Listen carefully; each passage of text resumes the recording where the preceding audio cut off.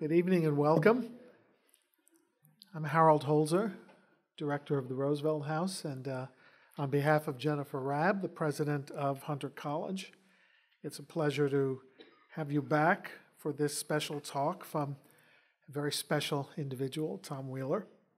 And in welcoming my friend Tom here and welcoming all of you back to Roosevelt House, I'm struck about how perfect a setting this is to welcome a communications innovator. Because on the morning after the 1932 election, Franklin D. Roosevelt rolled himself down the hallway from the library, Tom, where we were just sitting, and sat down in the parlor upstairs and basically delivered 2 takes of a speech to the people, assuring them that he was on the job, and though there were 4 months to go before the inauguration, all would be well. A bold promise, because he didn't know that all would be well. He did it once for radio, and then they put a flower pot in front of the microphone. He did it again for the newsreel cameras, with his son and daughter and his mother flanking him. Eleanor was downstairs greeting guests from the neighborhood, most of whom did not support FDR for president. She was doing an open house. I've learned all this because I'm writing about it right now. Anyway, it was, since he did it in front of his fireplace, it was the first fireside chat. It doesn't count as such because it wasn't done in the White House, but we don't care. We call it the first fireside chat. So such innovations are something our special guest knows a great deal about, because among other accomplishments, he was chairman of the Federal Communications Commission, an agency that, I just want to say, 2 years after the inauguration of FDR, President Roosevelt created as part of the New Deal. It would be a New Deal on communications as well. I have to tell you on a personal note that I met Tom Wheeler 13 years ago, back in 2006, when he wrote a book about modern presidential communications focused on another president in whom, as you all know, I'm also interested, and Tom is as well, Abraham Lincoln. The book was called Mr. Lincoln's T-Mails. Tom Wheeler is great at titles. From Gutenberg to Google is not bad either. I wish he would do my titles. About President Lincoln's uncanny gift for deploying telegraph communications. And he presented the book just at the moment the email revolution was beginning. So T-mails, emails. Today it would be called Mr. Lincoln's tweet storms, but that's another story. But I think that's the point, that this is a revolution in progress with borders we can't even imagine. And Tom Wheeler is here to navigate it for us a bit tonight. I have to tell you one other personal story. Tom may not remember this, but a year after we met in 2007, we had dinner in Washington, where we inevitably started talking, you do remember, about presidential politics, 21st century style. He told me he was putting his business career on hold in the cable and wireless industry to move to Iowa for months to support the beginning candidacy of the senator from Illinois. And I, with such a brilliant instinct for politics, said, Obama, are you kidding? Well, we see who was right about that. It began in Iowa. Tom left there only when he was assured that he had changed history. So Tom Wheeler, a native of Redlands, California, home of a Lincoln Shrine, right? He was president of the National Cable and Telecommunications Association, spent years creating and running amazing startups in the communications field. He is a member of the Wireless Hall of Fame. Since we can't have Marconi, we have Tom Wheeler. It sounds like he's ungrounded, but that's not what it means. He's also in the Cable Television Hall of Fame. And he's a dear friend of my dear friend Brian Lamb of C-SPAN, who will be here May 3rd, just a little bit of promotion for Roosevelt House to present his new book. Tom has never shied away from taking tough positions on challenging issues. He was right in the middle of the net neutrality debate as FCC chairman. And in his new book, oh, did I mention that President Obama named him ultimately? I'm sure it had nothing to do with his residence in Iowa, but he named him as obviously the most qualified guy to be the head of the FCC. And in his new book, he reminds us that this kind of change has been happening for centuries, for eons, and will be happening in the future. And if history indeed teaches us to learn from and avoid the mistakes of the past, I can't think of anyone better qualified to navigate the uncertainties and the opportunities. Before we begin, one nod to the challenges of the high-tech world. Please, I beg you, silence any devices you have that may make a noise, because we are telecasting and recording for YouTube this evening. And when the Q&A begins, I know you all have much more resounding and wonderful voices than I do. The reason we ask you to wait for the microphone is so we can record your questions again for our YouTube audience. Tonight we will hear from our special guest. You will have an opportunity to ask questions, and then we will, as always, head upstairs to the Four Freedoms room for a reception and a good old-fashioned communications event, an homage to the printed word, a book signing. And we hope you'll all join us for that. Right now, please join us in welcoming our special guest, Tom Wheeler.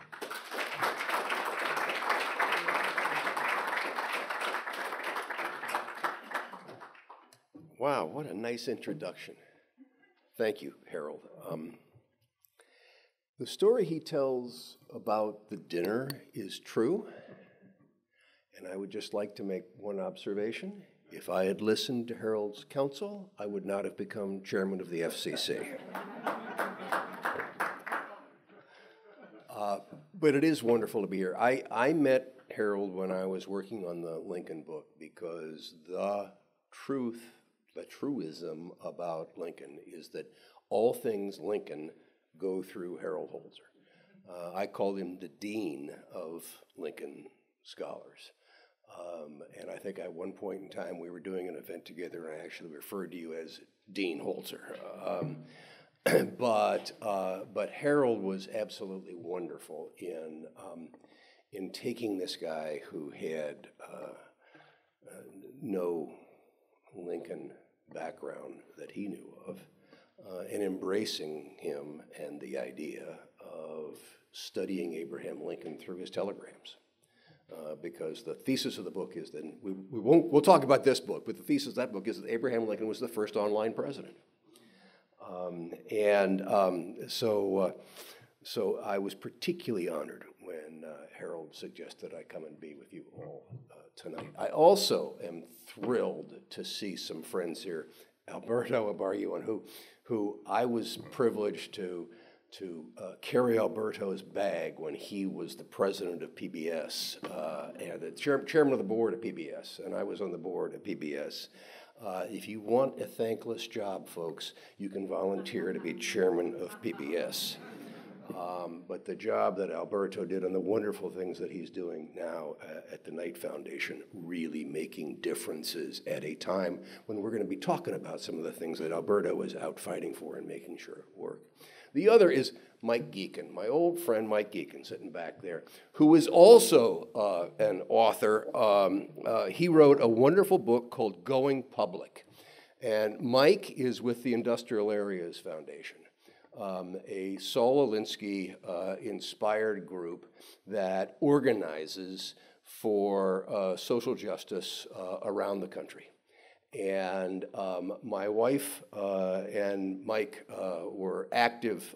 My wife was an acolyte of Mike's in the Washington program.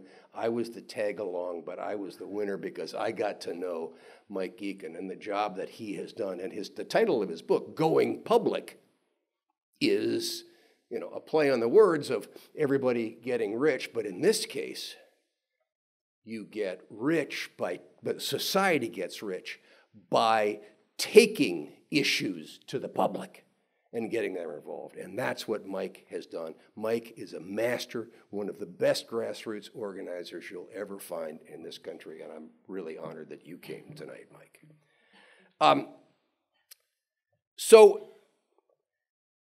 And now I will come to the technological terrifying moment.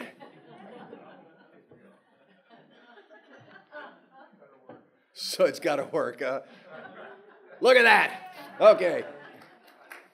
So this is a tweet that went viral recently that says, think back to as recently as 2003, and the things that we take for granted today that didn't exist then.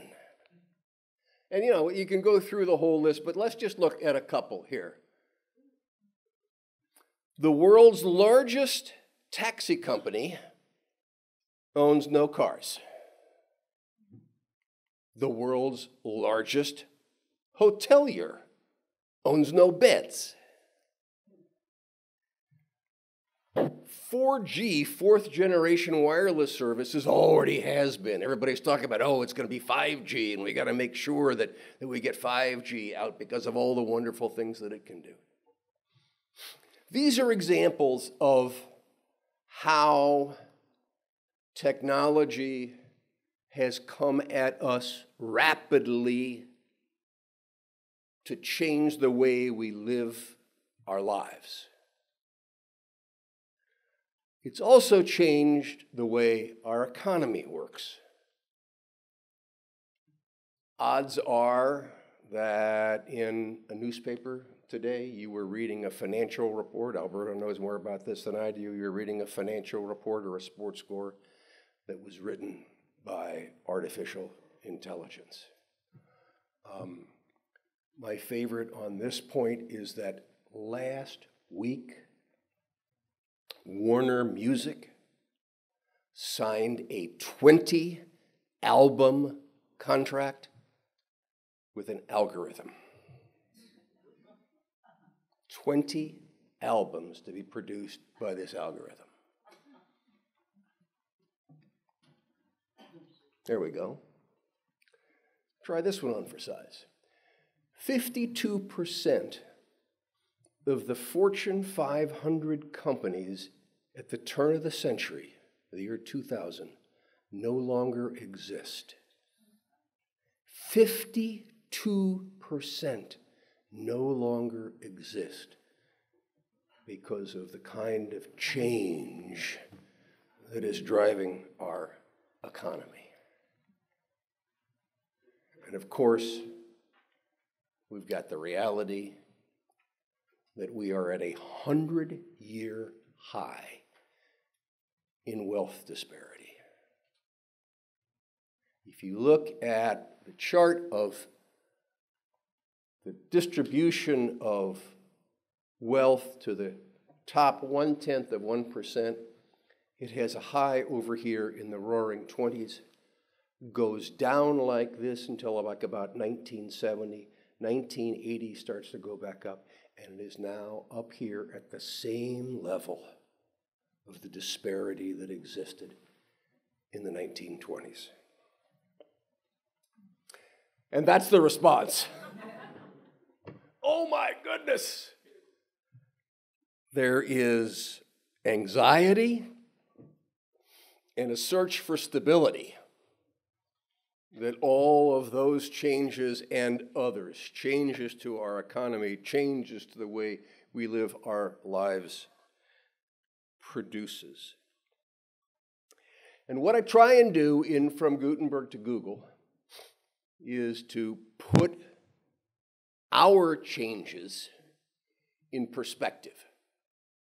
So for instance, consider the original information revolution, Gutenberg's printing press. It freed information from being locked away so that it could only be used by the priestly and the powerful. Created the original information revolution. Helped to destroy the feudal economy that had existed for a millennium. And the Catholic Church got all upset about the fake news that it was delivering. 400 years later, the first high-speed network, the railroad, came into play. It was the death of distance. Think about it. For as long as mankind had existed, geography had controlled the human experience. Your personal life, your economic opportunity, all circumscribed by how far you could travel on your muscle power or the muscle power of animals. And all of a sudden, the steam locomotive comes along and rips down those barriers that had been created by geography and by distance, traveling at the breakneck speed of 20 miles an hour. You know, on some of the early trains, the passengers took along pads of paper and pencils to see if they could write, if their brains would be able to work when their body was going so fast as 20 miles an hour. That delivered the Industrial Revolution. It destroyed the agrarian economy of subsistence farming. It destroyed local economies of artisans in favor of factories. And it was followed immediately by the first electronic network, the telegraph, so that there was a bam, bam that was hitting the citizens who lived through the middle of the 19th century with these two transformational technologies.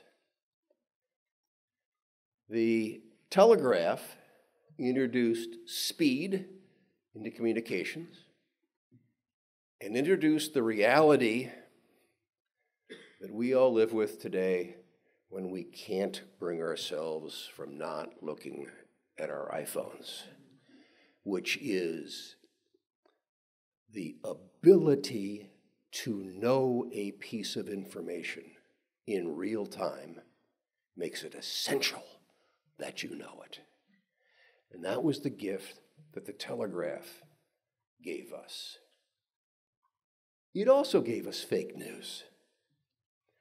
There was a serious worry at the time that once a piece of information got on the wire, it was accepted as gospel. And how do we know what's true and what's not true? So the kinds of experiences that we are having today are echoes of what we have seen before. And I describe this, the subtitle of the book is From Gutenberg to Google, The History of Our Future. Because that's what we're talking about here. This is the history of where we're going. And it's driven by two factors. One is the Darwinian evolution of technology. You know, we like to think that it's two guys and a dog in a garage that had this eureka moment and all of a sudden, no. There's an evolutionary process that we'll talk about in a second. And the second component of the history of our future is that the technologies that are thus introduced by that evolutionary process are always disruptive. Disruptive of individual lives, disruptive of economic activity, and therefore informative of us. Let's talk about the evolution for a second. If you look at the digital code that traverses the internet today. It is based on the same concept that was the genius behind Gutenberg. The genius of Gutenberg's printing press was not this, was not pressing plates down on a sheet of paper. That had been going on for centuries, where people had carved a full page into a woodblock and used that to make impressions on paper. The genius of what Gutenberg did was he saw that collection of information not as a collective, but as its smallest parts. And then how do we take those smallest parts, disassemble them for reuse again? And that is what digital code is. How do we take and break a problem or a page or whatever into a collection of pieces of digital code, send it out over the network, over a distributed network, so it can be reassembled again? So if you peel back the onion of digital code, eventually you come to Gutenberg's breakthrough observation. Similarly, if you peel back the history of computer chips, you end up with steam power and the locomotive. Quick story. The first public operational railroad service, passenger service, was the Stockton and Darlington Railroad in northeastern England. And at the first running of that first railroad was a British mathematician by the name of Charles Babbage. And sidebar for a second. Somebody was killed by the locomotive on that first run, and Babbage invented the cowcatcher. But Babbage's real claim to fame was that, as I said, he was a mathematician. He was a fellow of the Royal Astronomical Society. And as a fellow of the Royal Astronomical Society, his job was to sit and calculate astronomical tables that could be used by ships and others to understand what was happening in the heavens. And doing an astronomical table is like doing your multiplication tables. You know, it's a redundant kind of a process that just goes like this. And you can imagine large numbers, redundant process, easy to make mistakes. So the way in which it worked was that two mathematicians would sit across from each other. They would each sit there and they would go through this laborious, long process. And then they would compare the answers to see if they could find where they didn't agree and one of them had made a mistake. And finally, one day, in the midst of all of this laborious, repetitive calculation, Babbage turns to his colleague and says, "I wish to God these calculations had been done by steam." Because steam was powering everything else. And why couldn't it power some kind of a mathematical machine? It had been substituting for muscle power. Why couldn't it substitute for this muscle? And he dedicated the rest of his life to designing that machine using Victorian era technologies of spokes and sprockets and gears. And he designed the computer. He had all the components. He had input, he had output, he had processing, he had storage, all of these things that nobody had ever conceptualized before. And he designed it on hundreds of pages of detailed blueprints. Only a small model was ever built. The full thing would have been the size of a locomotive. And he died, and it was forgotten.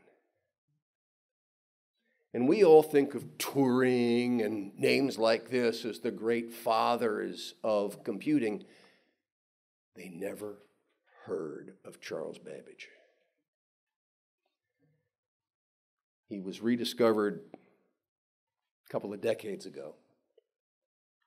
And the London Science Museum decided that they were going to build his machine. And they used technology that was available in the middle of the 19th century, and they built the machine, and they powered it up, and it worked. So we can trace our computing capability back to steam and the vision of a man by the name of Charles Babbage. So that's one half of the history of our future, and from Gutenberg to Google tells those kinds of stories. But now let's talk about the impact of that. First, the Reformation, and then the Renaissance as what flowed from the printing press. As I said, Gutenberg picked the lock that had kept information secluded and allowed it to be inexpensively distributed. When Gutenberg tacked his 95 Theses on the church door in Wittenberg, they weren't original thoughts. Ideas like this had been cooking around Europe for some time amongst various clergymen, but they could only go as far as that individual's voice. Gutenberg put his theses forward at a time when there was also the ability to extend his voice. And so you think we got upheaval as a result of our technology now? How about the decades of wars that were the result of the Reformation? The Renaissance would have remained isolated in northern Italy for a longer period of time had not the printing press enabled its dissemination. And again, we look back, we go, oh, the Renaissance, such a beautiful time. All the amazing things that were happening and being created. It must have been hell. Because everything that anybody had been taught to believe was suddenly torn asunder. And the scientific method enabled by the printing press took over and began to propound new ideas and create incredible amounts of instability. Look at the effects of the steam locomotive. I said before that it destroyed not only subsistence agriculture, but also the artisan society, by the artisan economy, by eliminating local businesses. You know, if you wanted a plow, you took it to the you went to the local blacksmith, and 2 blacksmiths doing 11 tasks would produce a plow for you in 118 hours.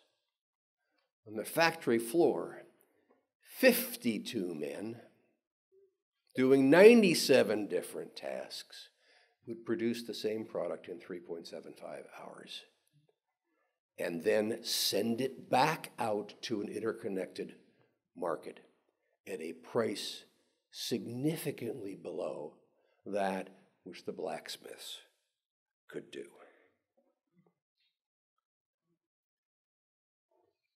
So, this is the history of our future. This is how we got to this point. And every generation, every individual lives at their own terminus of history. You know, that's where we sit tonight, at our terminus of history. And for us, and the changes that we're living through, that history is defined by two pathways. One is ubiquitous connectivity, and the other is low cost and thus ubiquitous computing. And as I said, you can watch through history as that Darwinian process evolves. You start in connectivity, and you start with printing, you go to the telegraph, you go to the telephone, you go to wireless connectivity. You go over into computing, and we've got our friend Charles Babbage, the mainframe computer, Moore's Law, which you know said that every couple of years the computing power of a microchip will double and the cost will half, which is why we have chips in everything today and have ubiquitous chips. We have been living, we in this room, have been living while these developed right around us, particularly the last couple of steps, for the last several decades. And then all of a sudden, these two paths had sex.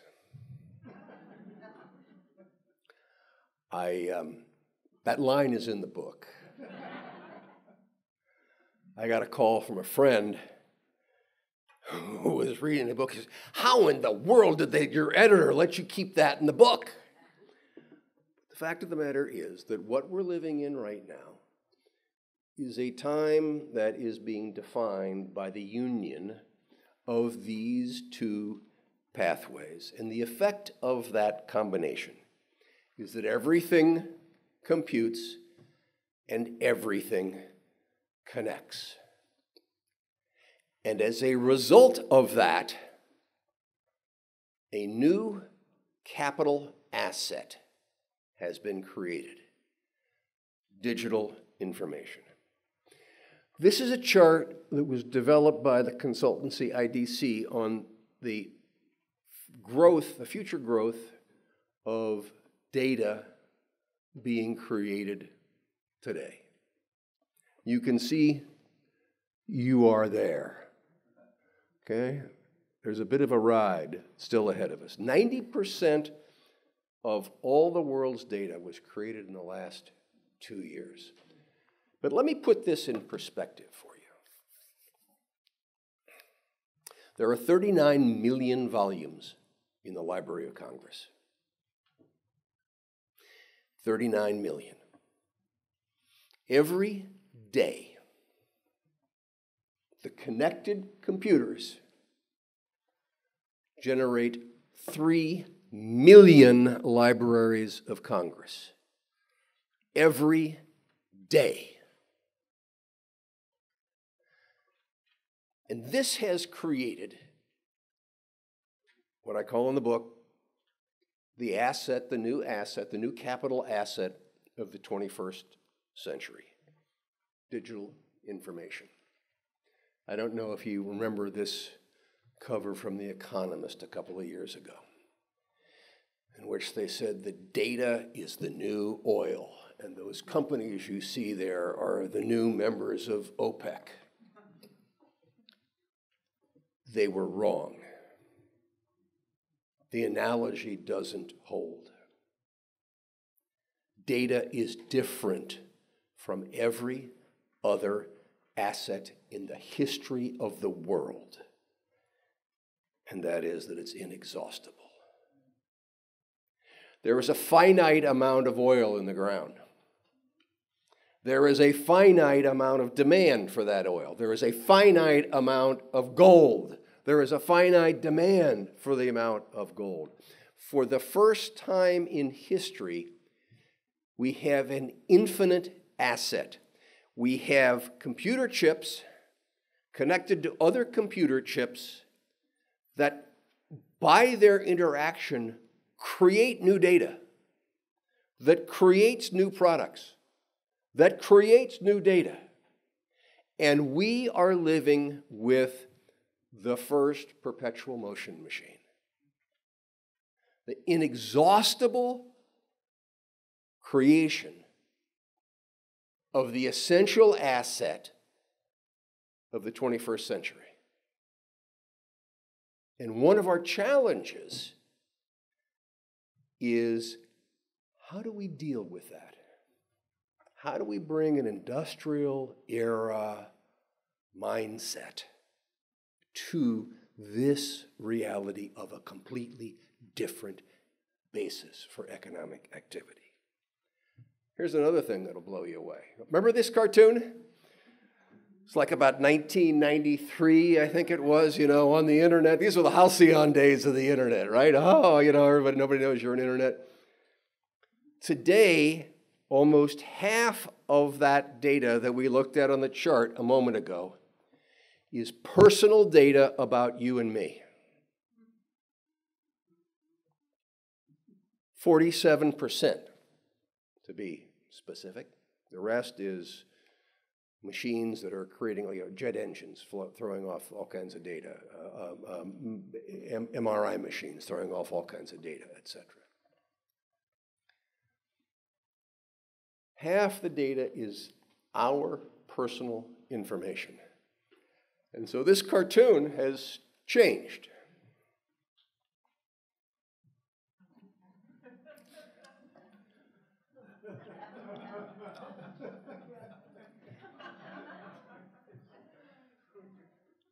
Now,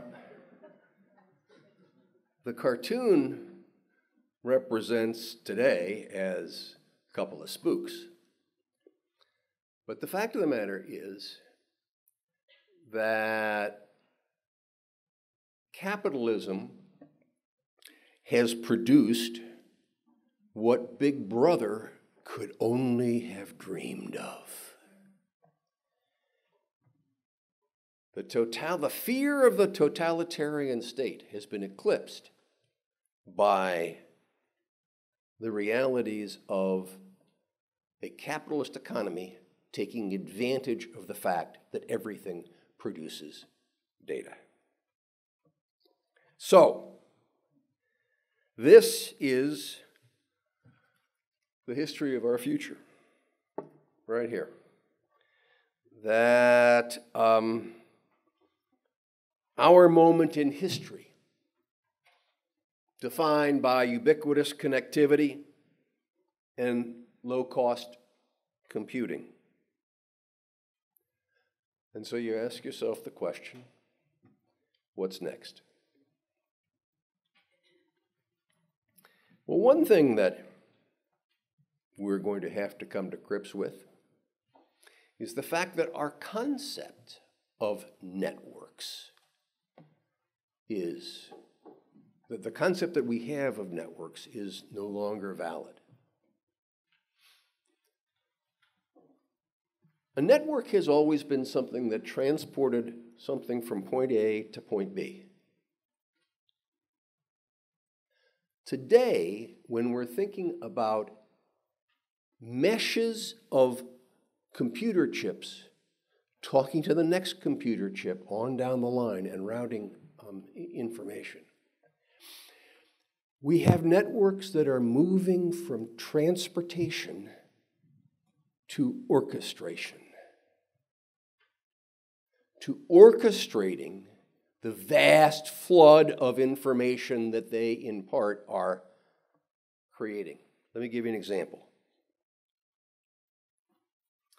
The connected car right? We all look and we get Waze or Google Maps or something like this delivered to our car so we don't get lost anymore. That's a classic network point-to-point activity. The autonomous car is thousands of data points out here collecting information that are orchestrated in the network and affect the activities of the car so you don't run into the beer truck next to you. It's been estimated that an autonomous vehicle will in one day produce 3,000 times more data than one of us produces in a day now. So we're going to see networks doing entirely different things. We're not going to carry around big clunky things like this anymore, because this has to be clunky because there's computing power in here. The computing power is going to be in the network. So we'll be able to have it right here on our glasses or some other place, and it'll only be a display function. Artificial intelligence. Everybody talks about artificial intelligence, and oh my goodness, the things that are going to happen there. I was at a meeting with the communications minister of Argentina at one point in time, and all he could talk about was the study out of Oxford that 47% of the now existent jobs would be destroyed as a result of artificial intelligence. Only if we sit on our hands. You know, I refuse to believe that it's the end of the world because we're still in control. Everybody, who remembers 2001, the movie Space Odyssey, 2001, right? Hal decided, remember the computer? Hal decided he was going to take over. And Dave, the astronaut, what'd he do? He unplugged him. Yes, AI is going to be a great challenge. But our job is to respond to that, not to sit on our hands. The third big change is blockchain. And this is far beyond Bitcoin and these kinds of things. It's the redefinition of trust. 40 years after Gutenberg, a guy by the name of Luca Paciolotti, who was a Venetian mathematician, published a book in which he described what you and I now would call double-entry bookkeeping. And it began to be adopted throughout Italy and then throughout Europe, and it enabled banking. Because what it said was, everybody's keeping score the same way. And so my bank here will trust this bank here is keeping score the same way and will transfer funds, draw against, whatever the case may be. And the banking business was selling that trust. Just like the credit card business today is selling the trust that your card will be accepted and that the merchant will get paid for it. Through a centralized structure. When you have a distributed network, this intelligent network, and you can distribute what used to be a centralized ledger out here across the network, you change the definition of trust. And you move it away from only a handful of people in a centralized point to a distributed. And then the last big change that will drive us is the scourge of cybersecurity.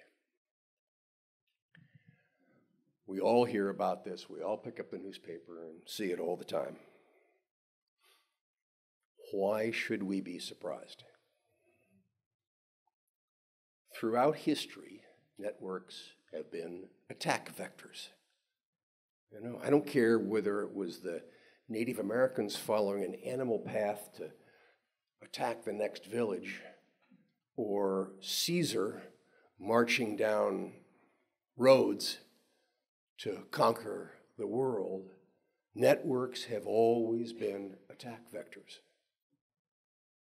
And so why should we be surprised that the most important network of the 21st century ends up being an attack vector? Our challenge is, will we get in front of that? But one of the things that I talk about in From Gutenberg to Google is that it is never the primary network that is transformational, but always the secondary effects that are enabled or that result from that network that causes the transformation in society and economies. So let's look at a couple of those that we're living with right now. One is what I call digital alchemy. There is an amazing practice going on where your property, your information about your personal lives is collected and becomes a corporate asset. That's what I call digital alchemy, changing your personal information to a corporate asset. And it is the heart of the internet economy. And it has produced market control and market dominance that we haven't seen since the days of Rockefeller, Carnegie, and others in the Gilded Age. The collection of your and my information is hoarded, just like in medieval times, they hoarded the printed word, the written word, because it was written out in hand by monks, hoarded that information to manipulate individuals. Now that information is hoarded in order to manipulate markets. One of the great things that Alberto is working on is how do we make sure that vibrant local journalism stays alive. Facebook and Google control 48% of all local digital advertising.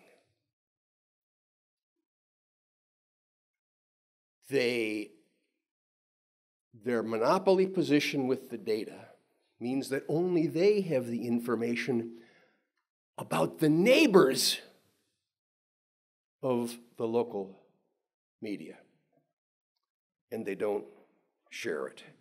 And the secondary effects of this, for instance, are that Google ends up controlling 60% of search, 85% of the Android operating systems, 85% of the mobile operating systems in the world are Google's Android system. And that and YouTube and Waze and everything else they do, all that information that gets collected allows them to be the company that serves 57% of all digital advertising in the country. Because they hoard this information and say, only I am going to have access to it. How do we take your property, your information, make it a corporate asset, hoard it so that we can get monopoly rents for it? That same alchemy also creates a new era of tribalism. An era of not only the kind of economic inequality that we were talking about before, but also of information segregation. It used to be that the media was a unifying force, right? Now what happens is that digital alchemy takes your personal data and uses it to target you with information that that you have indicated through your activities you are responsive to. And in the process, technology encourages the inherent human instinct to tribalism by saying, I'm going to only serve you what you want to hear. I'm only going to serve you what you want to hear.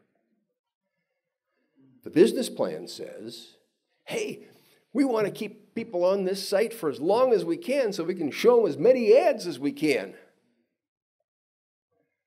And therefore, we'll give them what they want. And you micro-target down and encourage the tribalism, which ultimately has a negative effect on the coming together that is necessary for democracy to succeed. And then again, the disparity of wealth and the disparity of opportunity that is created in this kind of a digital world. The reality today in terms of opportunity, there are two types of jobs. Tech jobs that pay real well and everything else.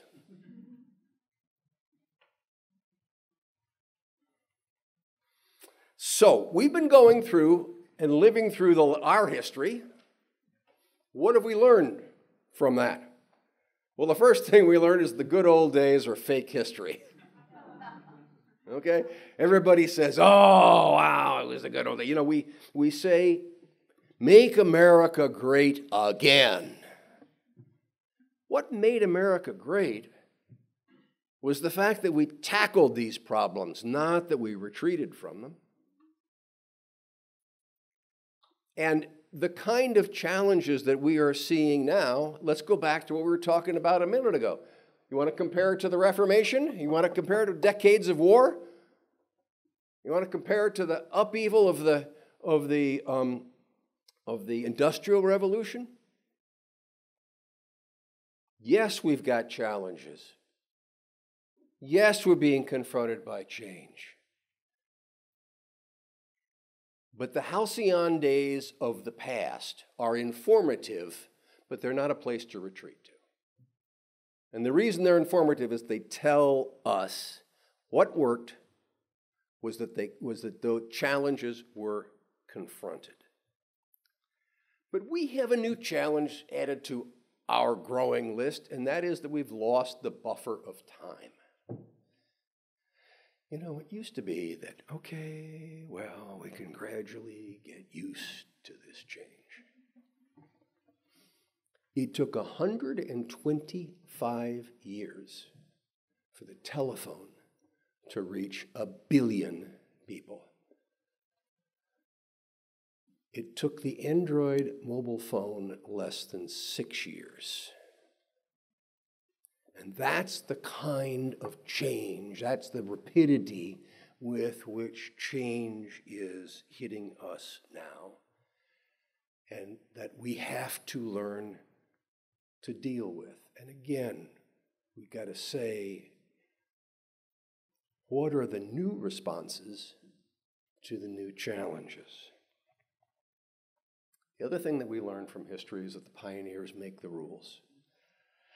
Okay, I don't care whether you are a homesteader or you are Carnegie. You made the rules, or you're Mark Zuckerberg. Okay? You made the rules because only you understood what was going on, and you got to set those ground rules to serve your purpose until your rules began to infringe on the rights of others and the public interest. And that's the point that we are at today. And if we look back, one of the lessons of history is that new technology demands new rules. You know, when we left agrarian mercantilism in the middle of the 19th century for a world of industrial capitalism,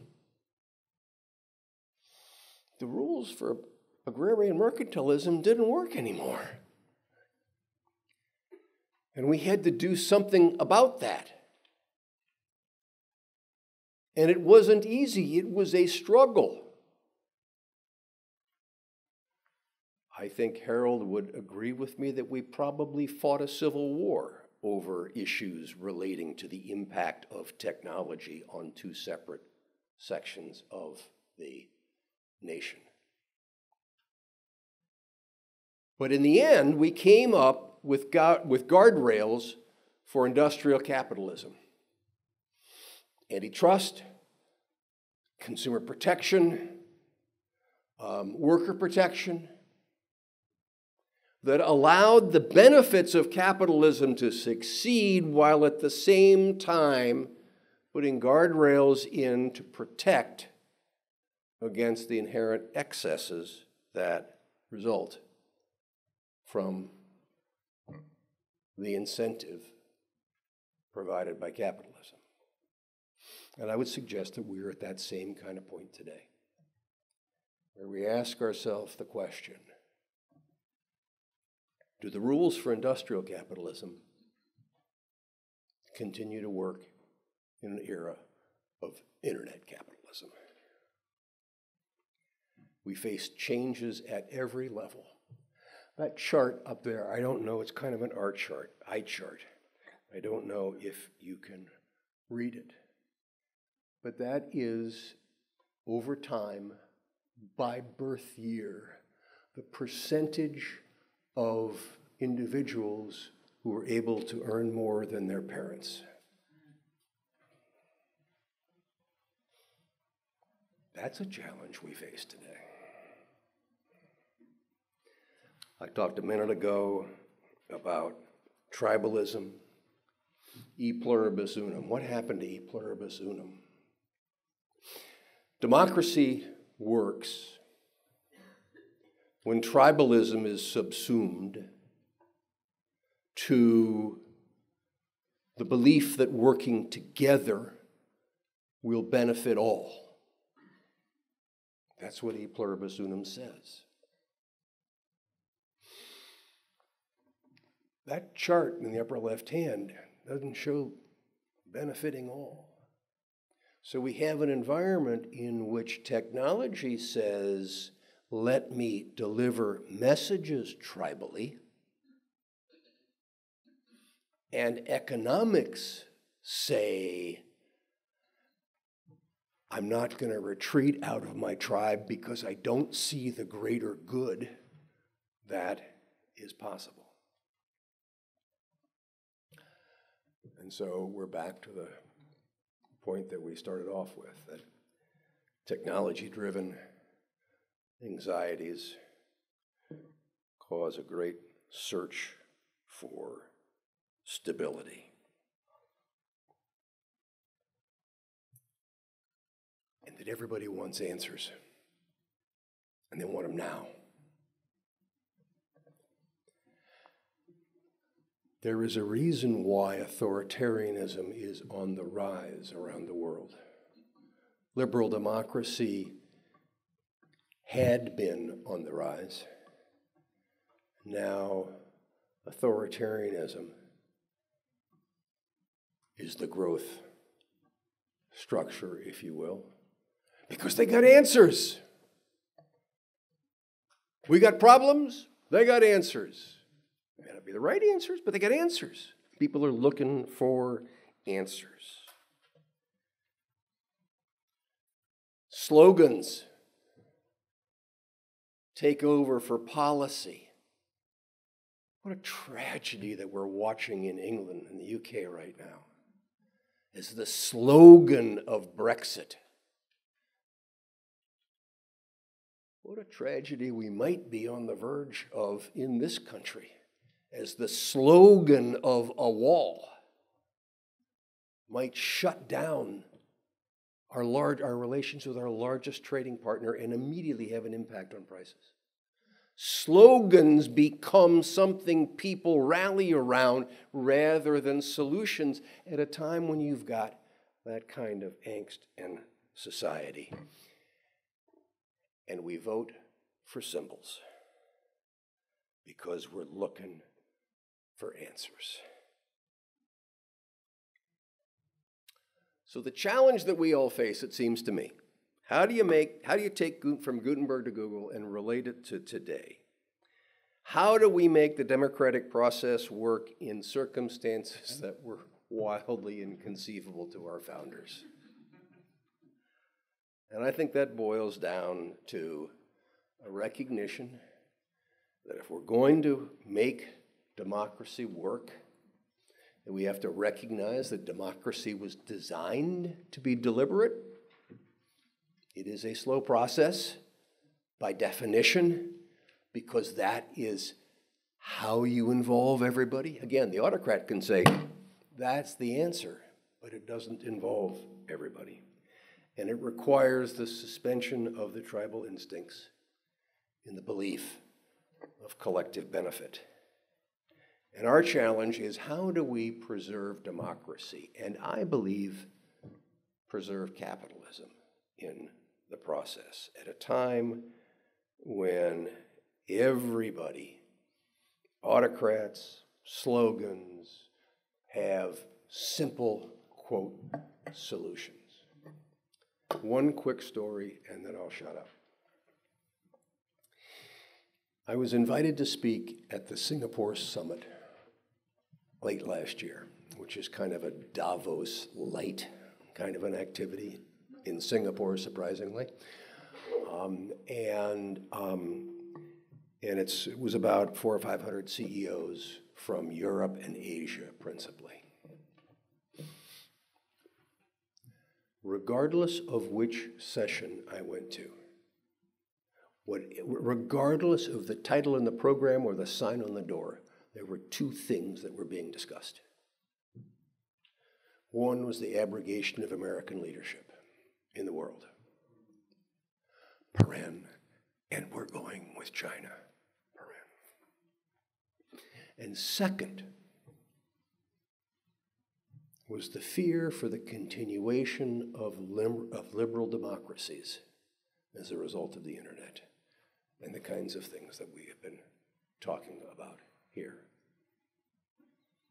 And so we have a challenge that, just like everybody else stood up and faced those challenges, we too have to step up. And the lessons of history is that you don't retreat, you respond. That the innovators make the rules, but at some point in time, those rules need guardrails. And we, the people, and our representatives are the ones who have to insist on those guardrails.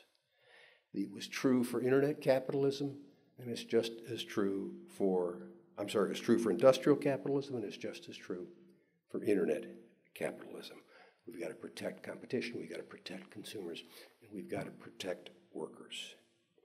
And so that's what From Gutenberg to Google is all about. It is about the history of our future. Because if we look at our history and then look at our today, we can see without dispute we have been here before, we have faced similar challenges before, we have probably faced tougher challenges before. And the reason that we succeeded was we responded. We are now at our personal terminus of history and our individual opportunity to make history. Thank you very much.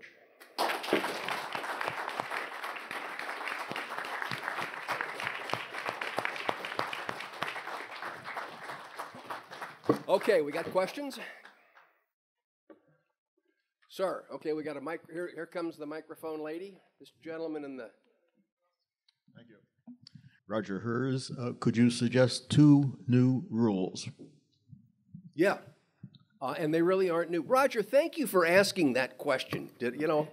So I'm really fortunate right now that I'm at Brookings Institution and at the Harvard Kennedy School, and I'm working on specifically those kinds of issues.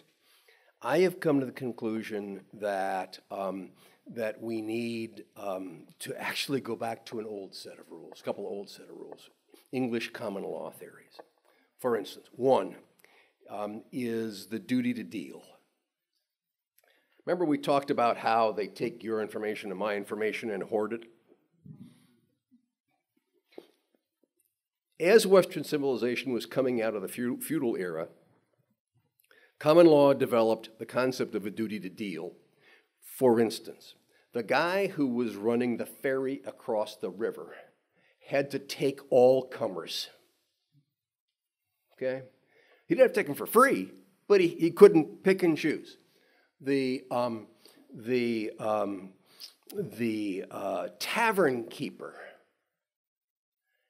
had to provide shelter to everyone and board to everyone.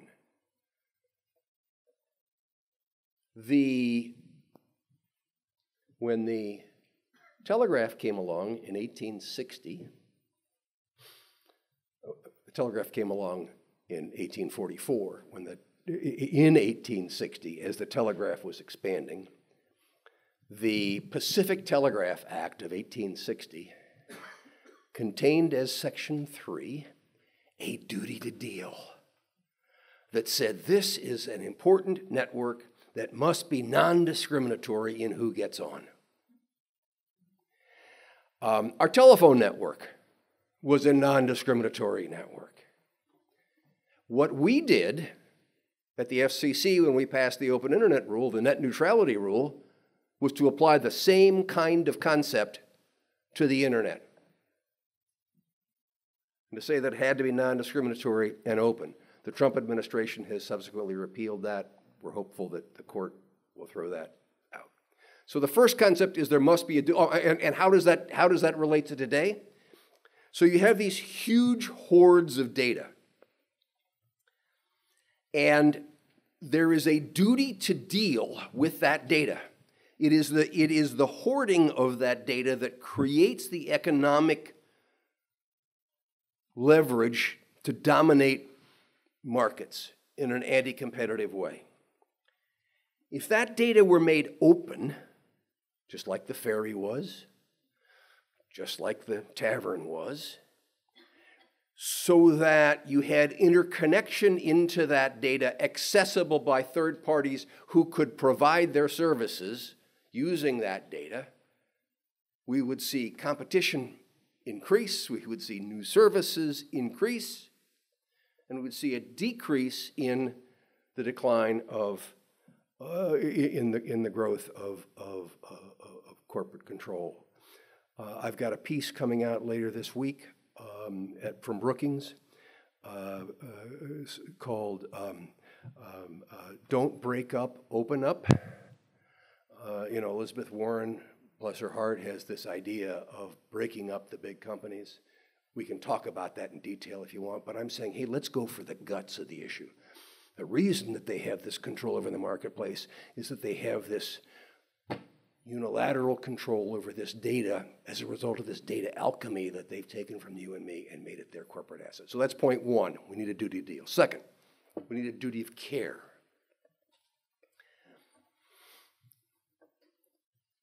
When the railroad in the middle of the 19th century went across farmyards, it was spewing cinders. I tell this story in the book. It was spewing cinders that would set barns and hayricks and houses on fire because there was no duty of care being exercised. The duty of care says, what are the potential consequences that come from my actions, and how do I mitigate them? And so the railroads put a screen across the top of the smokestack. And from that came the concept of negligence. Out of a duty of care comes the concept of negligence. What have you done? In an environment where you make your own rules, the duty of care kind of falls by the wayside because you get so excited that that you're making something. Years ago, I ran a software company, and I actually had a little sign on my wall that said something to the effect that that sometimes the fact that you can get it to work blinds you to its essential uselessness. And what's going on in a digital world is hey, can we build this? And not think at all about what the consequences are. And how do we build in a duty of care so that digital alchemy includes how are we going to protect you and me and the use of our information? Thank you.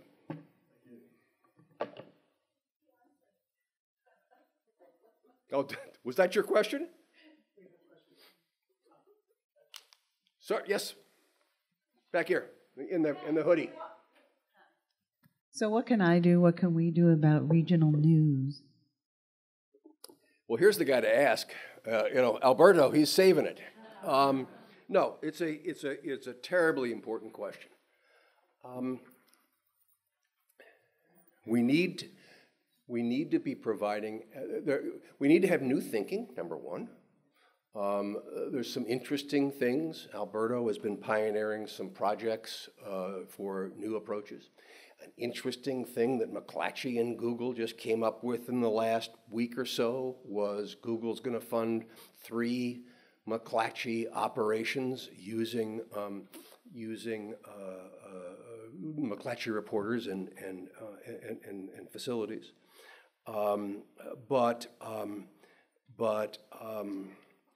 The interesting thing is that, and I'm sure Alberto feels the same way, there was a study that came out, I think it was last week, in which the American people said that they were quite satisfied with local news, that they were getting a lot of local news. And it ends up that they were confusing local news with television news. And the danger that comes from, and I feel so inadequate standing up in front of Alberto talking about this, but the danger that comes from the death of local newspapers is who's keeping an eye on the city council? Okay? So this is stuff that Mike Geekin spent his life working on. And what happens is that if you don't have local news, there is still a desire for news, and so people go to national news, and particularly national electronic news. And what do we know about national electronic news? It's fractionalizing. It enhances tribalism. And so the answer to your question is there is no quick answer, but we've got to fight for new approaches. This is not, let's just go back and recreate, everything that existed before. But we cannot accept that which exists now. Alberto. Right, and then I'll come back to you, sir, but I'm in. Thanks for this is really terrific. I've looked at most of the book and really appreciate your comments today. One of the things you talk about in the book is that the framers gave us a deliberative form of government, and you pointed out today that one of the things we've lost is time. You need time to be deliberative. How does Congress, which seems now to be aware, if not necessarily informed, but at least aware of some of the issues and seems intent on beginning to think about regulation, how do they regulate in a way that's relevant and is not immediately obsolete because technology already passed them by. So this is the other half of what I'm working on at Harvard and Brookings. As a recovering regulator,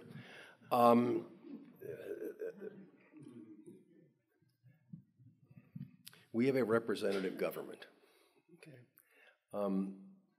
Like the people they represent, our elected officials are just beginning to come to speed on technology. You know, I was sitting with a senior member of the United States Senate, who is a name that you would all recognize, who is more attuned to technology than most of his colleagues. And he turns to me and he says, "Tell me again what an API is."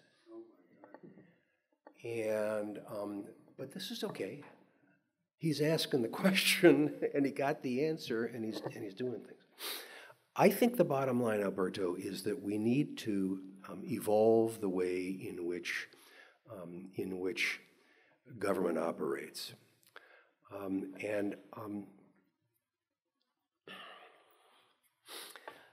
So our governmental structure today was created in the mold of the Industrial Revolution.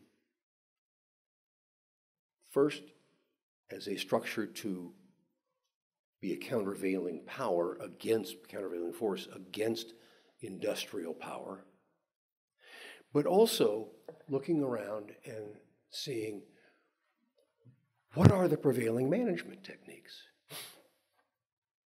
And at that point in time, the prevailing management techniques were you had a guy on the floor who followed a set of rules, and the truck came by and he put this bolt on because that was his job. And the next guy had another set of rules, and they had a supervisor above them who made sure that they were following all the rules. And there was a manager above the supervisors that made sure that they were all following. And we're surprised that we have a rules-based bureaucracy? Because that's what the structure was. As I said, I used to run a software company years ago.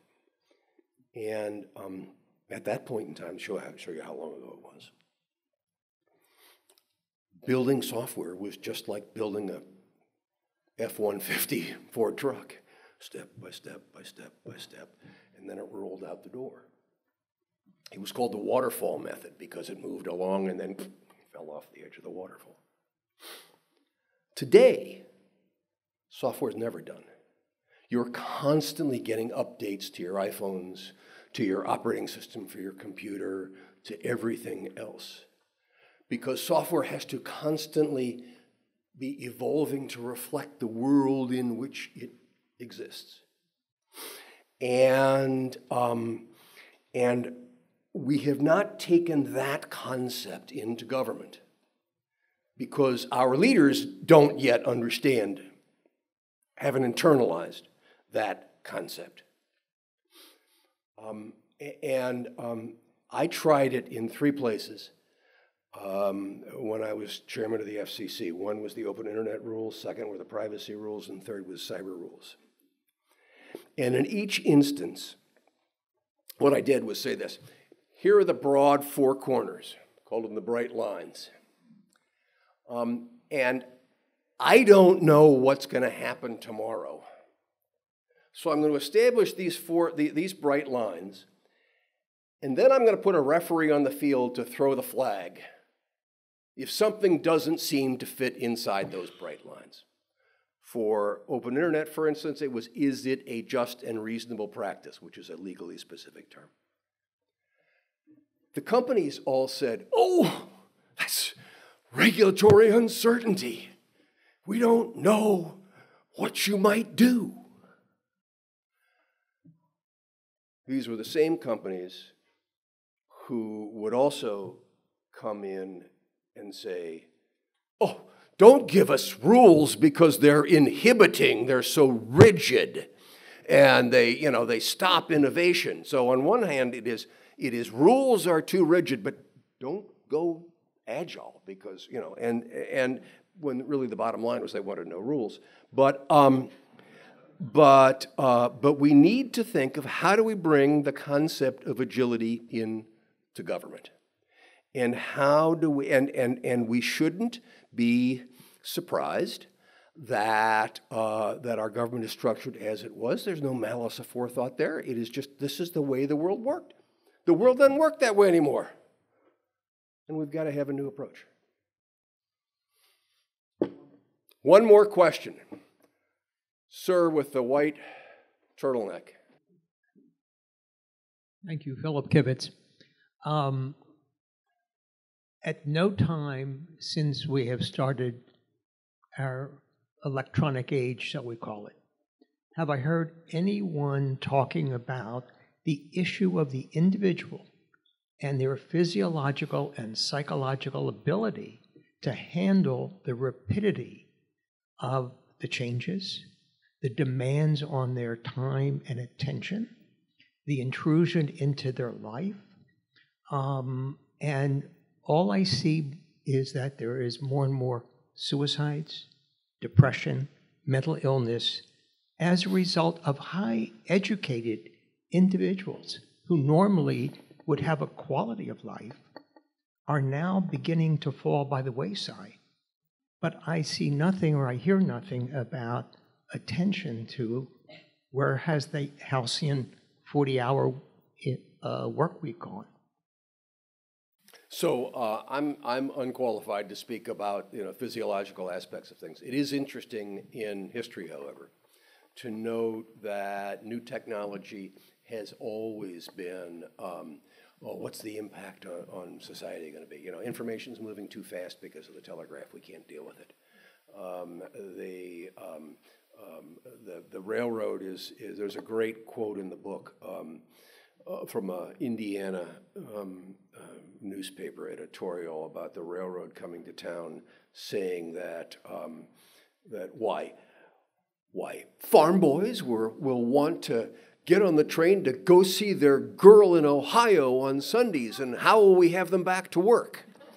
I'm not trying to make light of the point you make, which is a very valid point, but it is always a challenge of new technology, and the choice is, again, we control this. Last point. Has anybody read *Sapiens*? Wonderful book. Wonderful book. And in *Sapiens*, he talks about how there are only two animals that man has successfully domesticated. One is the horse and the other is the dog. And the difference between those two domestications is the dog has also domesticated man. And my dog hops on my bed every night, and I'm going, oh, you're the world's best. And I'm thinking, who has trained whom here, right? We're still in control. You asked the right question. We need to keep asking that question and to search sheets for answers and to assert our control. Harold, thank you very much for the privilege of being here.